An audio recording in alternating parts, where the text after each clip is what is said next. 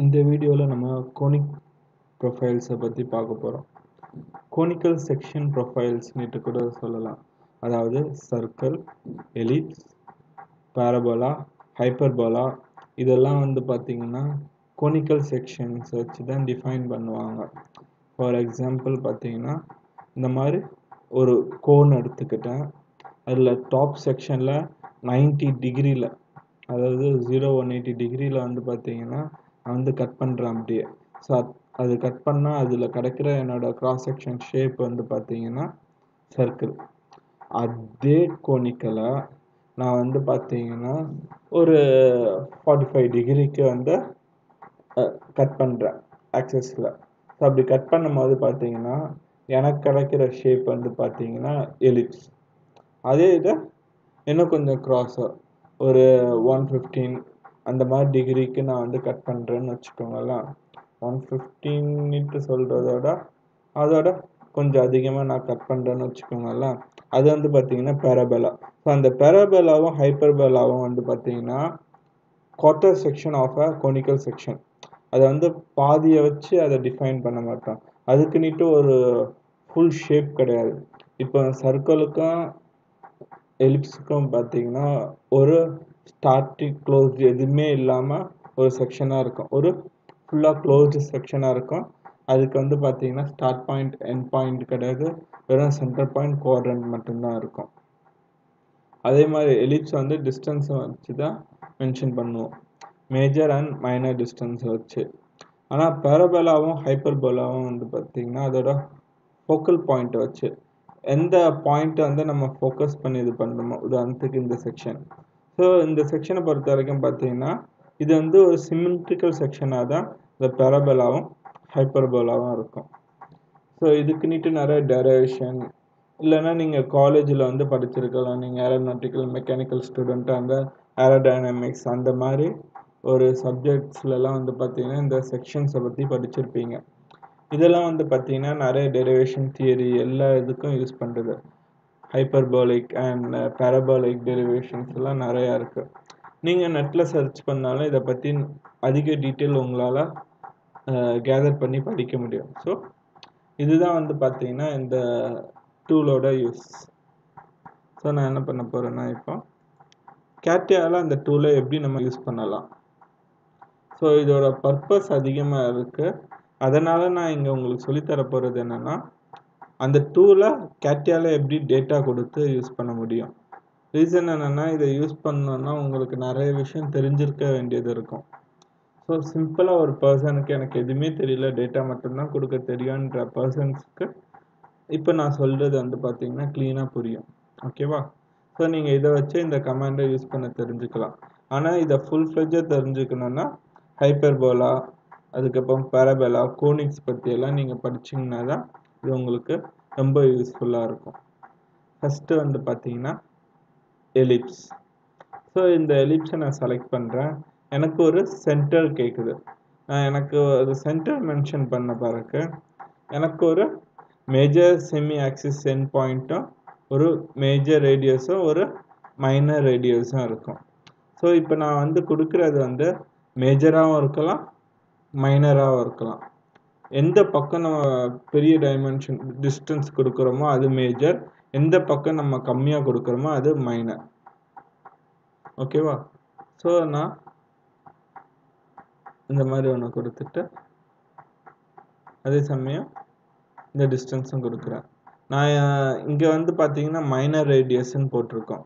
So minor ரேடியஸ்க்காக நான் இங்கே கம்மியாக தான் கொடுக்கணும்னு அவசியம் கிடையாது, இங்கேயும் பெருசாக கொடுக்கலாம். ஸோ அப்போனா இது மேஜராக மாறிடும், இந்த சைடு மைனராக மாறிடும்.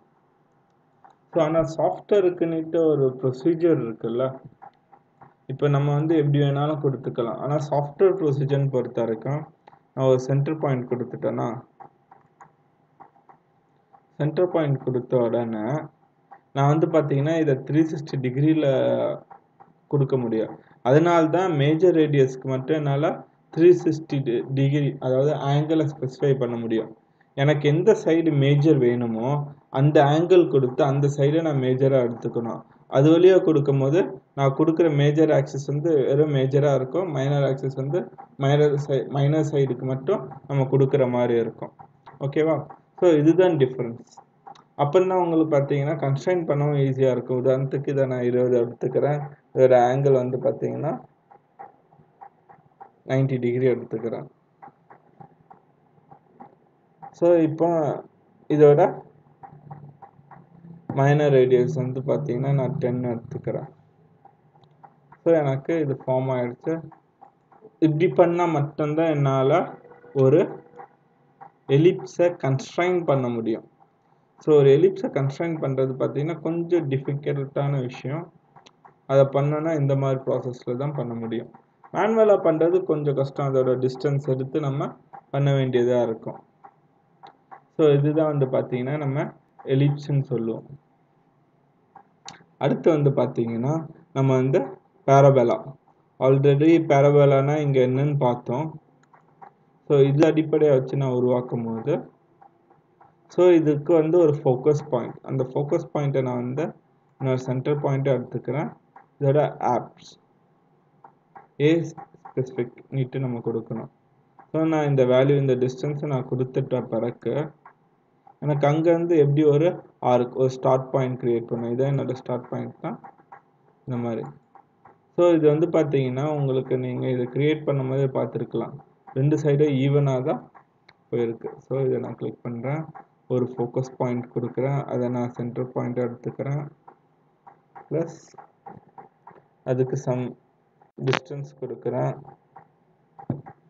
10 மீட்டர். ஸோ ரெண்டு சைடாக வந்து பார்த்தீங்கன்னா ஈவன் சிமெட்ரிக்கலாக இருக்கு.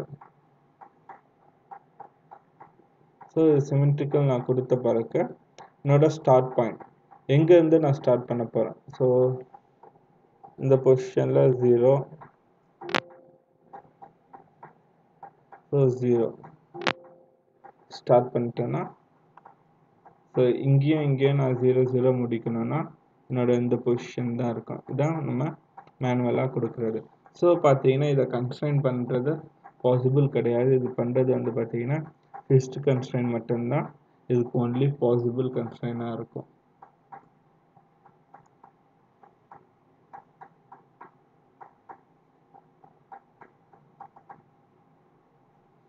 அடுத்து பார்த்தீங்கன்னா நம்ம யூஸ் பண்ண போகிறது வந்து பார்த்தீங்கன்னா ஹைப்பர்போலா பை ஃபோக்கஸ்.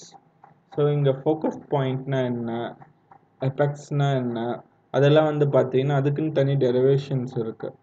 ஸோ நீங்கள் அதை படித்து டீட்டெயிலாக தெரிஞ்சுக்கணும்.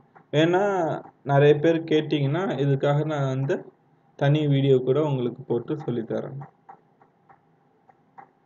ஸோ ஃபோக்கஸ் பாயிண்ட் கொடுத்துக்கிட்டேன், அதோட சென்டரை நான் மென்ஷன் பண்ணணும். ஸோ நீங்கள் பார்த்தீங்கன்னா நல்லா தெரியும், நான் அதை சென்டர் மென்ஷன் நான் வந்து கிட்ட கொண்டு வர அது வந்து எப்படி ஃபார்ம் ஆகுது, நான் தூரமாக கொண்டு போக எப்படி ஃபார்ம் ஆகுதுன்றது. இதுவே நான் வந்து அதுக்கு ஆப்போசிட் டைரெக்ஷனில் கொண்டு போனேன்னா இது ஆட்டோமேட்டிக்காக ஆப்போசிட் டைரெக்ஷனுக்கு ஃபார்ம் ஆகிடும். இந்த மாதிரி ஒரு வேல்யூ கொடுத்துட்டு என்னோட எக்ஸ்போர்டேஷனல் என்ன வேல்யூ என்னன்னுட்டு நான் இங்கே கொடுக்கலாம். ஸோ இதுக்கெல்லாம் ஆக்சுவலி டெரிவேஷன்ஸ் இருக்குது. நீங்கள் டெரிவேஷன் பிரகாரம் பண்ணிங்கன்னா உங்களுக்கு கரெக்டாக புரியும்.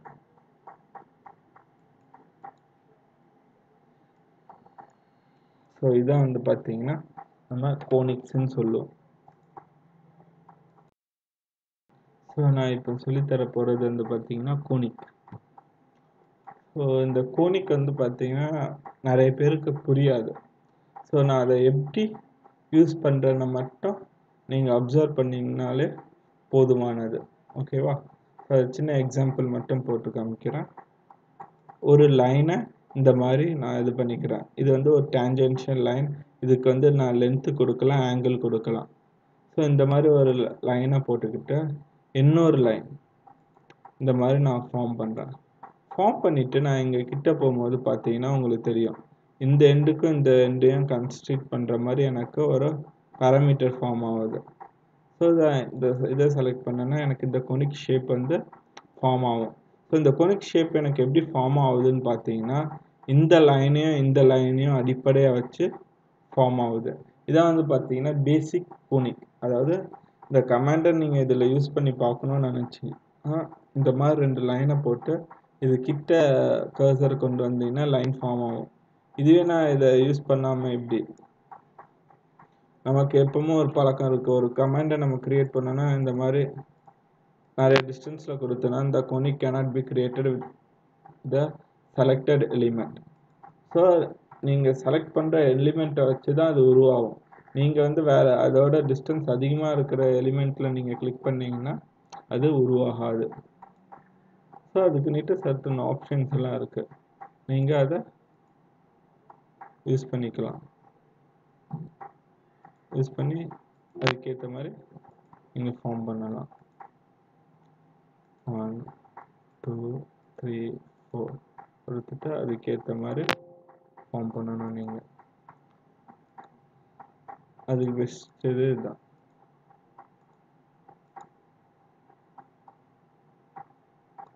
ஸோ இந்த லிமிட்டை தாண்டி போகாது. இப்போ நான் இதை வந்து இப்படி ஃபார்ம் பண்ணுறேன்னு வச்சுக்கோங்களேன், அதனால் இப்படி கொண்டு வர முடியும். ஸோ இதுதான் கோனிக் ஷேப்ஸ். ஸோ இந்த ஷேப்ஸ் வந்து பார்த்தீங்கன்னா இந்த ட்ராயிங் வந்து நான் கூகுள்லேருந்து எடுத்திருக்கேன். இதுக்குன்னிட்டு நிறைய இது ரிலேட்டடான டெரிவேஷன்லேருந்து தான் இந்த ட்ராயிங் எடுத்து நான் யூஸ் பண்ணுறேன். ஸோ இதுக்குண்டான டெரிவேஷன் நீங்கள் பார்த்தீங்கன்னா உங்களுக்கு க்ளீனாக புரியும்.